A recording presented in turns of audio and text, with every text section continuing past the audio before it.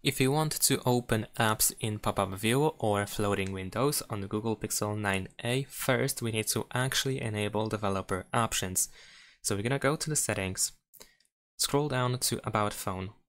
Over here, scroll down to the bottom of this menu and keep tapping on build number in order to enable developer options. You might need to enter the screen lock password in order to do so.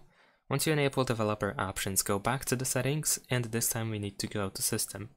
And then over here, scroll down in order to find developer options. Now here we need to scroll almost all the way down, I believe. There we go. And you should be able to find enable freeform windows. We need to enable this option. And once you do that, you might need to restart your phone to apply this change. So of course you want to agree to that.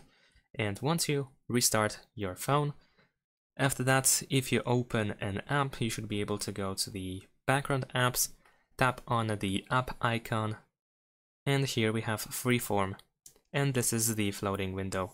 Of course, we can resize by pretty much grabbing by the corners. We can change the position as well. And so far, this is the main way to use floating windows, at least without using any third-party apps or anything like that.